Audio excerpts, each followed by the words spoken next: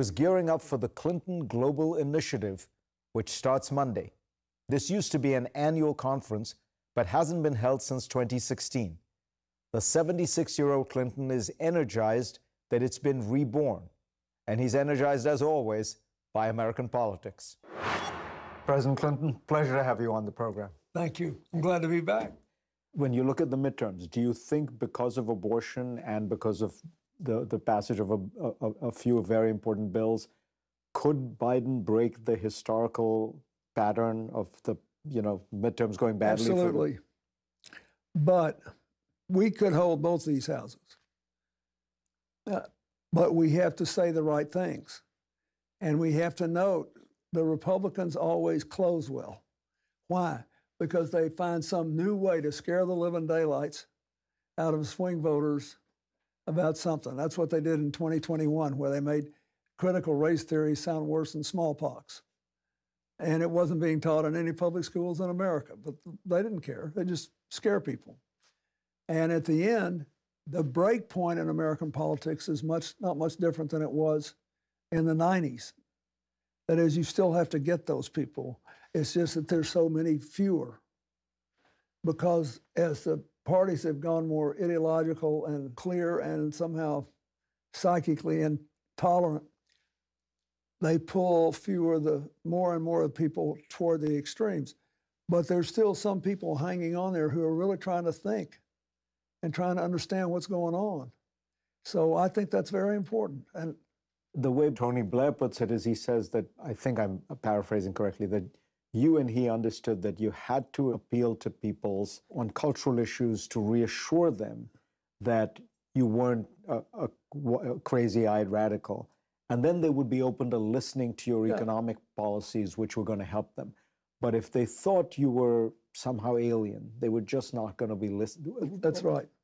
For example, and it applies to other things. I mean, when we succeeded in breaking the filibuster and getting the assault weapons ban passed, I said, look, I grew up in a hunting culture. You know, I had a 22 when I was 10 years old, a 410 shotgun, a tiny one when I was 14. I don't want to do anything to interfere with your right to hunt, sports shoot, or protect yourself, especially if you live in a rural area where the police response time might be pretty extended. But if I keep that commitment, wouldn't you like to help a lot of these kids that are being shot down and bribed by shootings live? Wouldn't you like to do that? We need your help here. And that's what I did. I didn't call them killers. I didn't, talk about the NRA. I talked about people. There aren't so many of them, but you just need a few to flip from one side to the other, and you've got a healthy governing majority. It is hard, and it's much harder now than when I did it, and it was hard then. So, but what Biden reasoned was, I just have to keep at it, and I'll either get something done or I won't, but I can't win a word war with these guys. I've got to win based on things that will help people.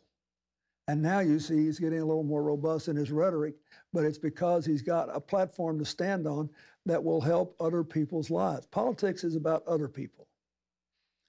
And the problem with the culture war is that it always tries to turn it back to the politicians. What's wrong with them?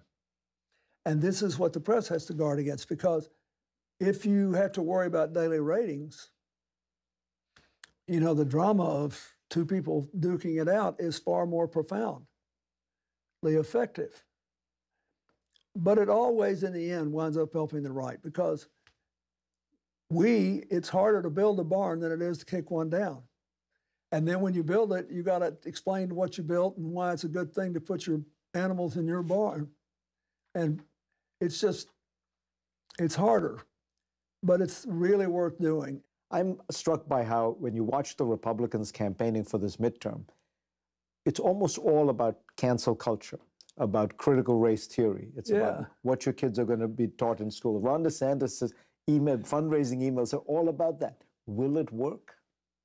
I don't know, but look, he's sending Venezuelans who were coming here freeing the successor to Hugo Chavez, this disaster because the guy doesn't want to go and he has no economic answers, right? So he sends them to Martha's Vineyard. Why? Because Martha's Vineyard is this symbol of where the elite goes to vacation. And for people who know more on the East Coast, it was also the first place that welcomed Black professionals and business people from the South to come and live on equal terms in a community that was largely created for religious reflection and study. So it's, you know, that's what's going on. And I don't know what Massachusetts is going to do, but I'll bet that they will make those people feel at home.